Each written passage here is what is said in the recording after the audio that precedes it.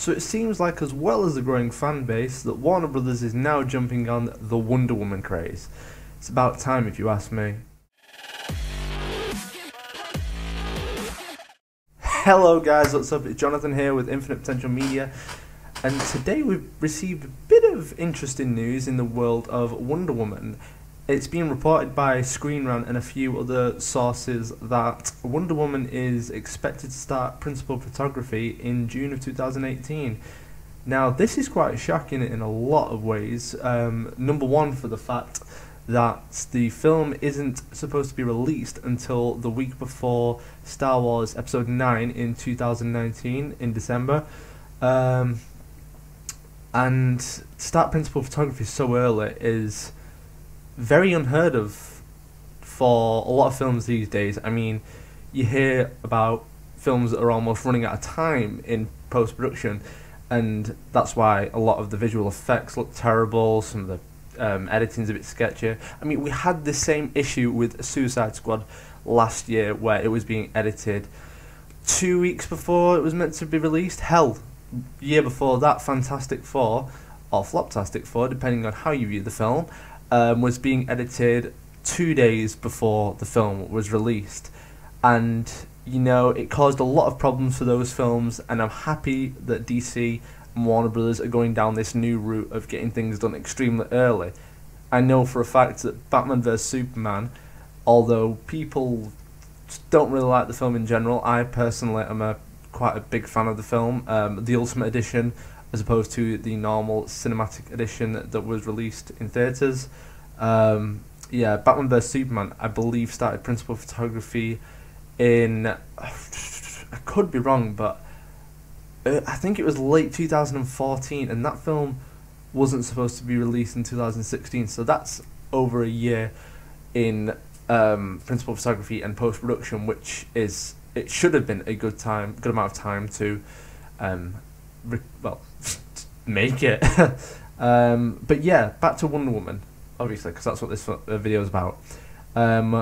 It's, like I said, it's been reported that it's meant to start principal photography in June 2018, which is great. So Screen Rant were the people who started to break this news in the past few hours.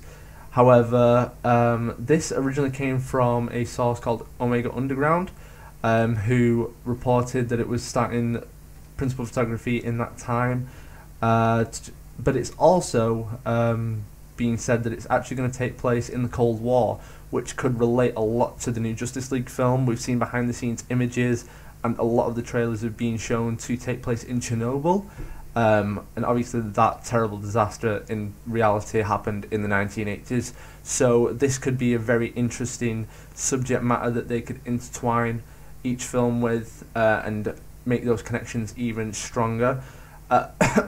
Sorry. So the small synopsis that's been given so far for the film is the sequel will be a period piece with Princess Diana facing off against the Soviet Union during the 1980s. Obviously, this doesn't relate to anything Chernobyl, but that's what Screen Rant were reporting, that these two might be intertwined, which would make a lot of sense. And it's a very interesting dynamic now that we've got with all these films being so deeply connected that you can almost predict certain things that are going to happen in the next film because of what have happened in the film that you've just seen.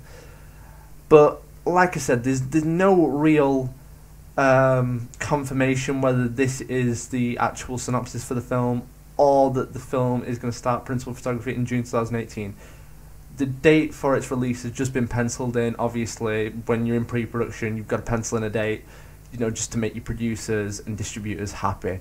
So that makes a lot of sense. I mean, I'm sure Patty Jenkins and Gal Gadot cannot wait to start shooting this film, because if you looked at the behind the scenes, the interviews, the press junkets, they were the two that looked so pleased with this movie, and they just looked like they had the most fun on set, which is really what these films should all be about. Just, you know, I know it's really bad, but nothing, working on sets myself, nothing is worse than someone taking everything way too seriously.